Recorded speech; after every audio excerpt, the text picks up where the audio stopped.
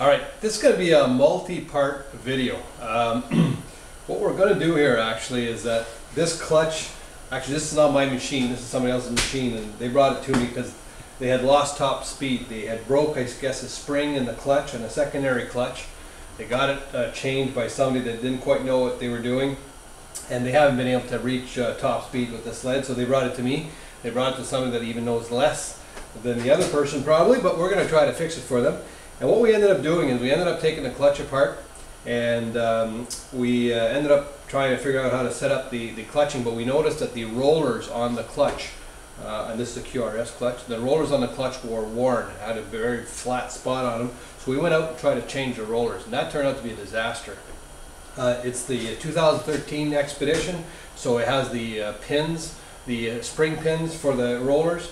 And my God, we had a heck of a time trying to get those rollers out, those pins out. We, went all over the internet trying to find information using drill bits and taps and screw extractors. We broke just about everything we had in the shop, and we have not been able to take those pins out. So we gave up. And I don't really give up much on stuff, but I gave up on that because I realized I was getting in too deep and I wasn't going to be able to fix it. So we put it back together, adjusted the tension on the clutch.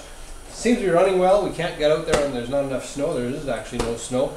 But after discussions with my friend, we opted to say that, hey, we got to get this thing fixed no matter what. I realized I needed to take the jack shaft off.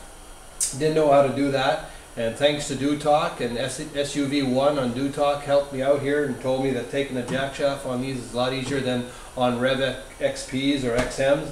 You don't have to take the chain case apart or whatnot. It's a sliding yoke on the transmission side, so taking the shaft out appears to be something that's fairly easy. So nobody is doing this on YouTube. I haven't seen any videos whatsoever, so I figured, what the heck, let's do a YouTube on taking the jack shaft off this Expedition. Let's do a YouTube on trying to take those pins out, which is a pain in the butt. We may end up having to drill the clutch, and then we'll do a YouTube on, or another segment on adjusting the spring on it. So that's what we're setting out to do, and hopefully it's a success. And if not, then this probably won't air. But it is what it is. So what we're going to do is we're going to take the belt off. Very simple. If you can't figure that part out, like I say in many of my videos, you probably shouldn't be doing this. And if you're like me, it takes quite a bit to stop you from doing stuff. So I have it's a 6mm bolt. You can use the skidoo part for it, but I'll just open up the clutch here and slide off the belt. Enough here. All right. Belt off here. Take this off.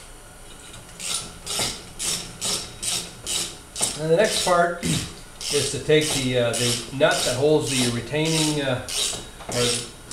ring, I guess, if you will, for the bearing. Take that off. We'll show you what that looks like. All right, so the next thing we want to do is take off the retainer bolt back here. It's a 13mm.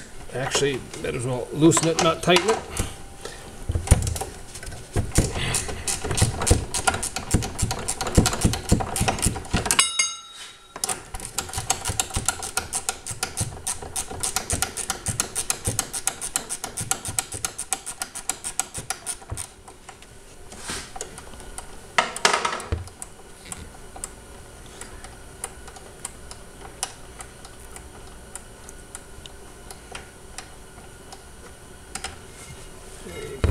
Take that out.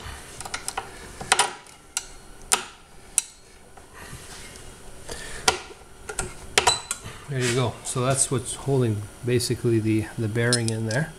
So we've taken that out. Okay, so basically now this thing can be pulled out.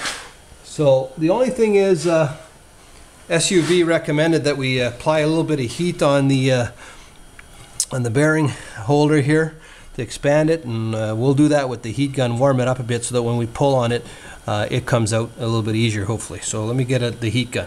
Alright, I could be using a torch on this, I guess, but I don't want to ruin the bearing. I'm hoping to be able to save this bearing, and with the heat, there's a lot of plastics and whatnot here. I wouldn't want to be damaging something, so we're going to just stick with the heat gun. Definitely less heat, but at least you can control it. if all goes well, and nothing has on this project so far, but if all goes well, I should just be able to yank this clutch out. So let's see what happens. It was a hell of a lot easier than I thought, which is good. There you go. Simple as that. When you look at taking one of these things off on another type of sled like a Rev, heck, this is simple. And you know, I got you guys to take this apart. Now that I think about it, I really didn't have to do that. We could, you don't have to loosen that because that'll all come out.